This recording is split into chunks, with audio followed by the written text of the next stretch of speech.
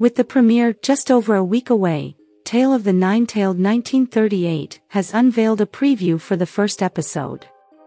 The trailer starts with Yi Yeon telling Talupa, Kim Young-nan, in an exasperated tone, "I'll do everything you tell me to."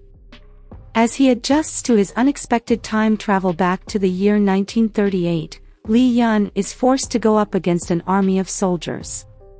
Unfitting for both the occasion and the time period, his cell phone rings and momentarily catches him off guard as he is surrounded by the army soldiers with their guns. This must have surprised the soldiers who wouldn't know what a cell phone is in 1938. He takes the opportunity to fight them off. Yi Yeon then meets with new Season 2 faces Ryu Hong-ju, Kim So-yeon and Cheon Moo-young, Ryu Kyung-soo.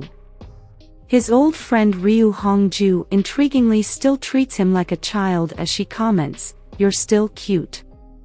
The upcoming new season will depict Yi Yeon's desperate struggle to return to the present day where all the people precious to him are.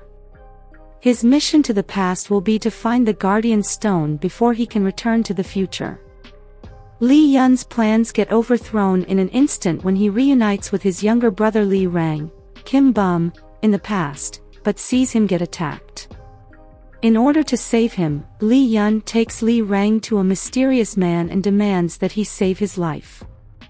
The man strikes up a deal with Yi Yeon, asking him to bring something in exchange for Lee Rang's life. However, the item this man wants is in what Yi Yeon calls the worst place, which turns out to be none other than in the hands of Yi Yeon from the year 1938. Someone coldly states, "You will get stuck in the past forever, watching everything you care about die." Despite all that stands ahead of him, Yi Yeon confidently tells his brother, "I will never give up on you." Don't forget to subscribe to this channel for a complete review and explanation, and for all things K-drama.